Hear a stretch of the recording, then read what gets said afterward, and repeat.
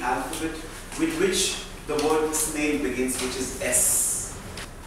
In pursuit of excellence, in our desire to be excellent, what we need is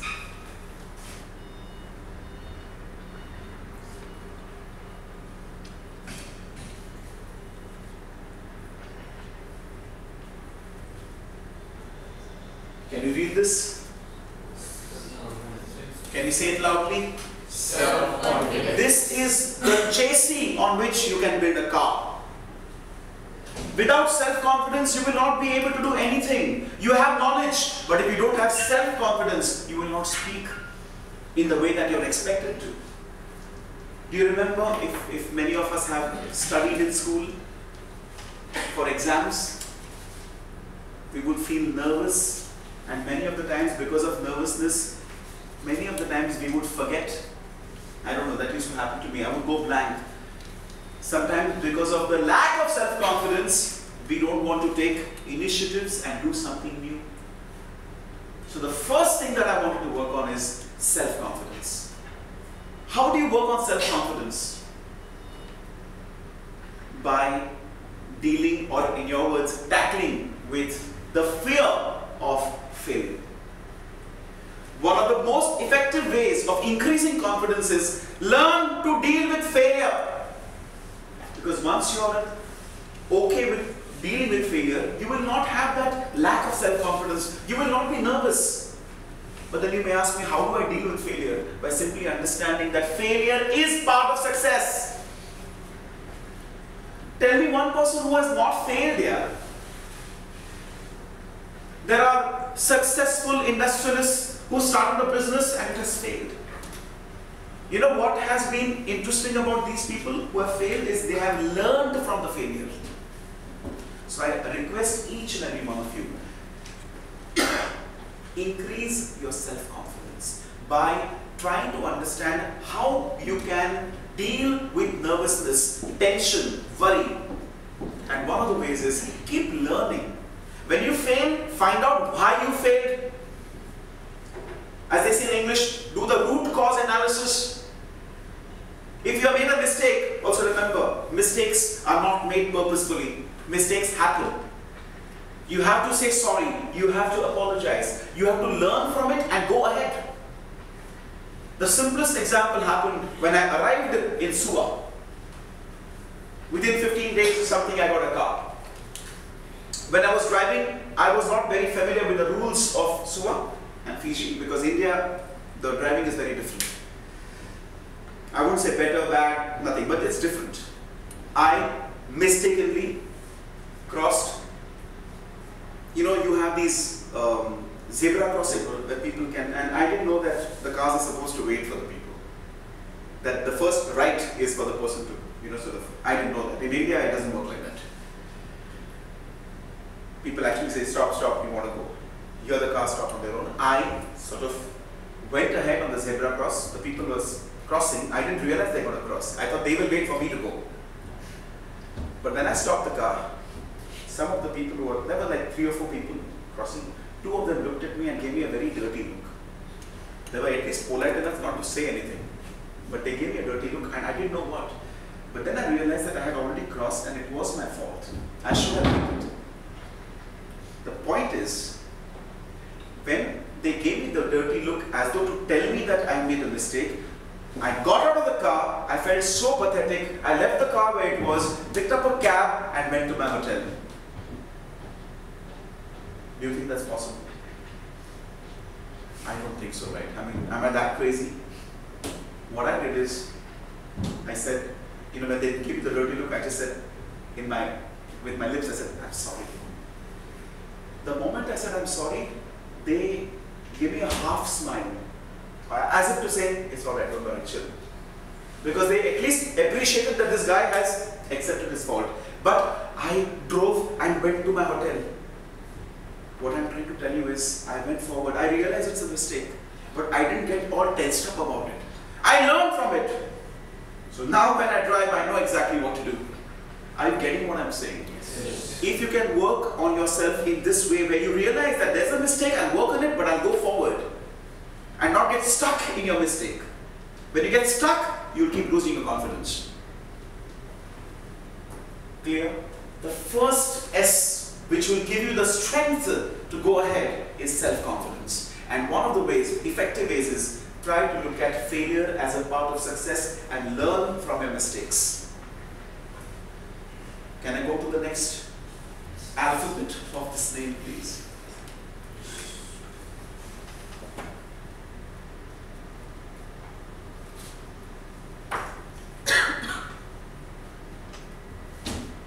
Can you read this word? Yes. It is extremely important that you become creative. The one word which represents new ideas is being creative. I want each and every one of us to start thinking of how we can do our work in a different way. Every week have one objective apart from the others. Have one objective, that is, can I come up with something new as an idea that I can share with my boss? If you have that kind of an attitude, remember, you will grow faster. Do you know? Have you heard of Facebook? Of course you have. WhatsApp, Viber. These are all results of new ideas, isn't it? Yes. Somebody got the idea. Mark Zuckerberg, the founder of Facebook, was studying in Harvard. He got an idea. Why not have college students interact on a social network? It was just an idea. It has developed into something amazing like Facebook. Are you getting what I'm saying? In your organization, in the department that you are, learn to develop the attitude to develop new ideas. Otherwise, you will become stagnant. The river has to flow. Your ideas have to flow. Then you may say, Mayur, how do I develop new ideas? If you keep thinking of new ideas, you will get something. Because the brain has the capacity, remember that. Animals have their own ways of becoming creative, isn't it? Have you realized that? A spider, not Spider-Man, a spider is creative. You know how? It uses the web as a trap. Actually, a web is what? It's for it to stay, right? It's its house. It builds a web and it's there on the web. There are spiders, like the funnel web spider. You may not have heard of it, but I like spiders. Maybe I like snakes, but I love spiders too. What they do is, you know, they make holes and they stay in, you know, sort of these holes on the ground, and they have something like a trap with their own web. What they're doing is, they are good at making webs, but they're using it in a different way. They're using it to attract prey, or rather make the prey get trapped into the web. I hope you're understanding what I'm saying. If a spider can be creative, why not us? All we have to do is have the desire to be creative. John, are you with me? Yes. What about everyone else? And remember, when we talk about new ideas, it isn't that every idea has to work. Your objective is not that your idea has to work. The objective is that I should have many ideas, and from which something or the other will work. Today we use mobile phone, but you know the origin of that was Graham Bell or something, right? Somebody who created the telephone. My point is this, that today what we are using is a result of creativity, right? So we must, in our own department, in our own function, try to be a little creative. But I haven't used the word creative. For me, more simplistic is having the attitude to develop new ideas. Can I go to the next one? We come now towards this, you know, the bottom, the other side of the snake, the A. This word has come, but I'm going to re-emphasize, because this is very important.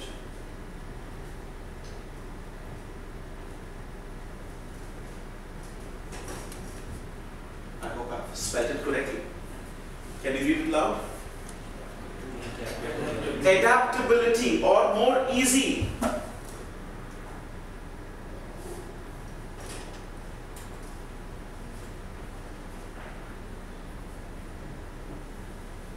Can you read this, please?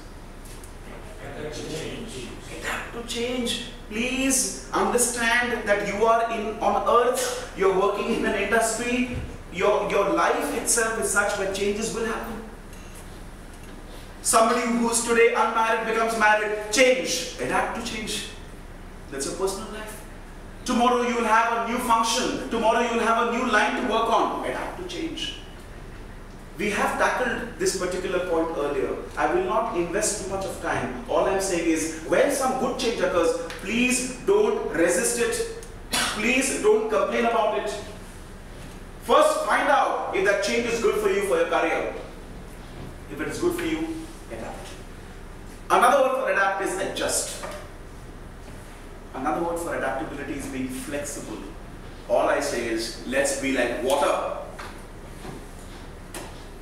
What is one of the most beautiful properties of water, nature of water? It goes into any vessel, any shape, right? But it remains unchanged. We should go into any environment like the water. But we must not lose our identity.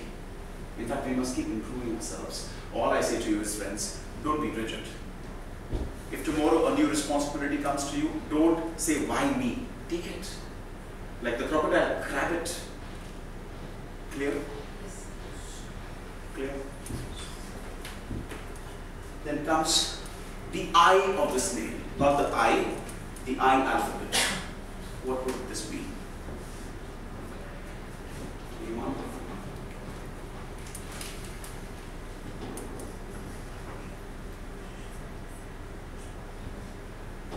Can you read this word, please? Inspiration. If you can develop inspiration, you will not have any problems of attendance.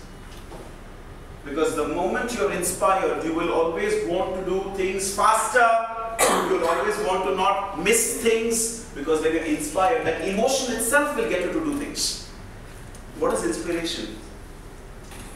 It's coming together of three emotions. I call them the 3 E's. When your levels of energy are high, when your levels of enthusiasm is high, when your levels of excitement is high, that is exactly when you can say, I'm inspired. When you're inspired, you can do many things without getting stressed. There are people who go to office as if they've been pushed to the office. That's when their inspiration is low. You're clear? So every day, I'm making it this very practical. Every day, find a reason to increase your enthusiasm, your excitement, your energy levels. Every day. That is when you will get inspired to come to office. Find a reason. One thing would be that when I go to office, I will do something different. Or it could be that I will improve on my performance for the day. Have a reason to come to office. That reason itself will enhance your inspiration. Can I go to the next one?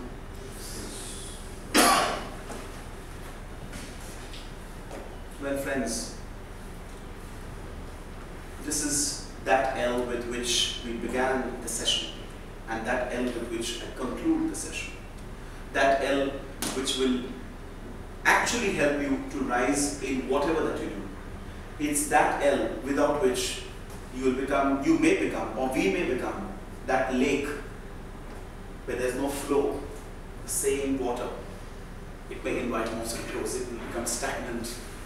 That L which will lead you to career success. That L which has happened through all the interactions we've had since morning. What am I talking about? Absolutely. Fantastic. We cannot ignore this because this is the fundamental pillar of growth. Learning. Another word for learning is knowledge. Keep developing knowledge. You meet somebody interesting, learn.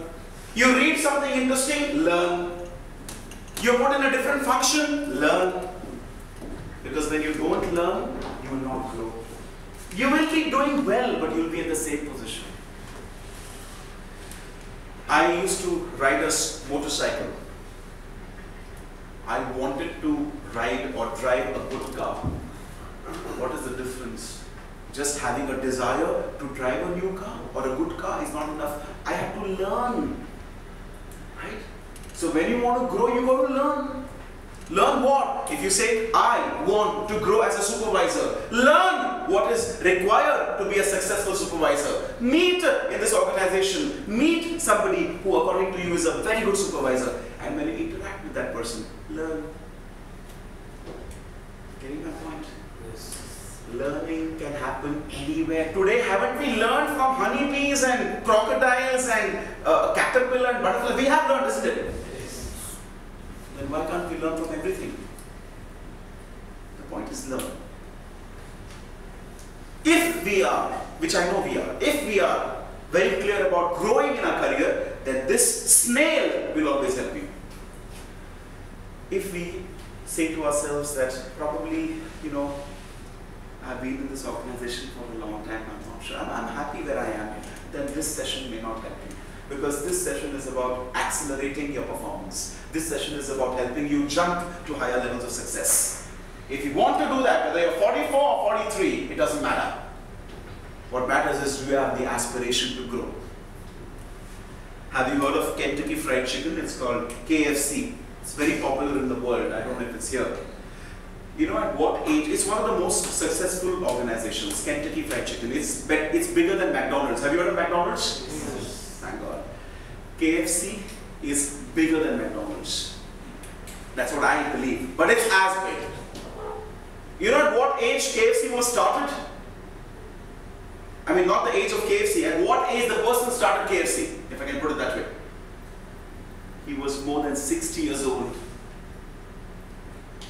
The person who started KFC started that business of chicken and whatever that he did when he was about 60. So if you have the aspirations, age doesn't matter. All you have to do is keep learning. Are you clear, friends? Yes. I hope that this snail will help you leap like a cheetah. All you have to do is just think about it and one step at a time work on every alphabet of the snail. Self-confidence, new ideas, adapting to change, inspiration, and finally continuously updating yourself and learning. That's what I wanted to share with all of you. I personally and formally thank each and every one of you for making me enjoy this session too much.